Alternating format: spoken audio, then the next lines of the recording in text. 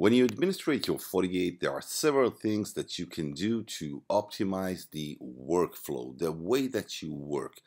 One of them is address object placement. Coming up.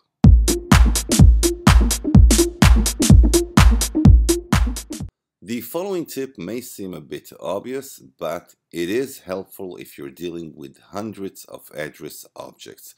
So let's look at the different interface. We have a LAN interface, we have a DMZ interface, and we have a WAN interface. Now let's create an address object. Let's just move over here, create new, and let's name our object PC2. Now let's just give it an IP address, and there we have it. Now, one of the obvious things to do is to click OK. Now, once you click OK, when you head over to your policy and create a new policy, let's just create one. Let's name it LAN to WAN.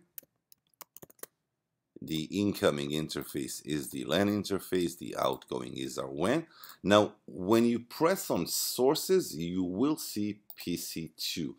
The reason is that you have actually didn't choose a specific interface. Let's move back to the addresses, to our PC2. Let's edit it.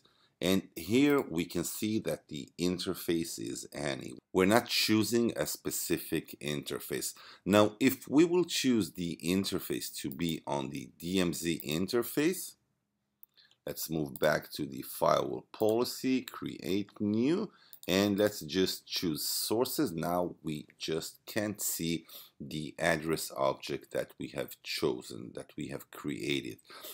The thing is that if you have dozens and hundreds of address objects and you select interfaces any, you will always see them when you choose source address.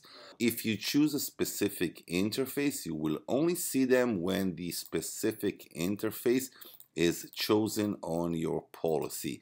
That is one of the best practices to work with address objects. So you do not need to have the address objects for any interface.